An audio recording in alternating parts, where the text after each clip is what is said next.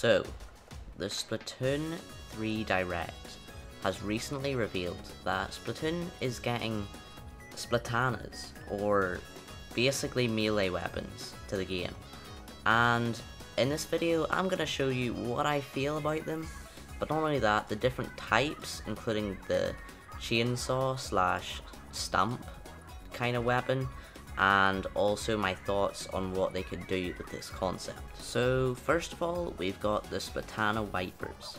Now, these kind of weapons are, first of all, the first melee weapon in Splatoon 3, which isn't entirely true, as in the concept or the video they have of it, you can actually see them, wiping it and it's shooting out a dash of ink, which makes sense. I mean, if you didn't have that, how are you supposed to paint at all?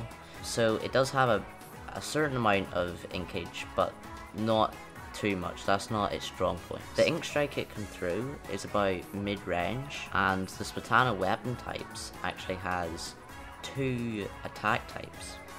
First one being the basic slash, which is probably just used for inkage and general attacking, whereas the charge attack, which is the second type, is a more heavier attack that takes longer to charge up, but the ink strike that you land goes further. But not only that, you do more damage, and if you're close up to someone, you can one hit kill them. As for the kit of the Splatana Wiper, we have the torpedo as the sub, and for special we have the ultra stamp. Definitely an interesting combination. The torpedo can definitely be used as some sort of distraction before you go in straight to the fight with your weapon, and I definitely see the special's kind of an odd choice, yet also fitting at the same time, as both the ultra stamp and the Splatana are melee weapons, more close-up type stuff. So I think that fits quite well and probably will play to its weapon class. Now, as I briefly hinted at, Splatanas aren't one specific weapon, but in fact this is a whole new weapon class for Splatoon 3.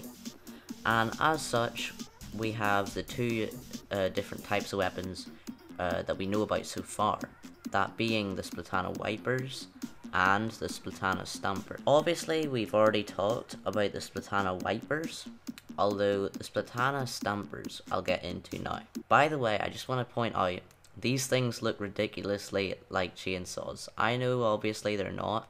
They're these wee like stampers they have in Japan, but man, they look seriously like chainsaws on an inkling. The kit the Splatana Stampers have is a burst bomb for the sub, and the special, from what I can get, is yet to be said. There's definitely a lot of specials it could have, especially with Splatoon 3 and all the specials it has. If I were to set any specific specials I think would go well with it, I'd probably go for perhaps a reef slider, as perhaps that's a good one to get into the action and play to the strengths of not being able to shoot from one side of the map to the other, as obviously Splatanas are melee close combat type weapons. Now, the difference between the Splatana Wipers and the Splatana Stampers is, from what I can gather, the Splatana Wipers are basically the equivalent of a normal roller, whereas the Splatana Stamper is the equivalent of a dynamo roller. So it's a bit heavier, and I think it might sort of take longer to charge up, which I don't personally see, because there's a little short video that you'll see up on screen at some point of the weapon being used, and it honestly looks pretty fast. And so I don't know exactly how this works, or how balanced it is. Maybe they have to tweak it a little bit, or maybe they're set in stone with how it works.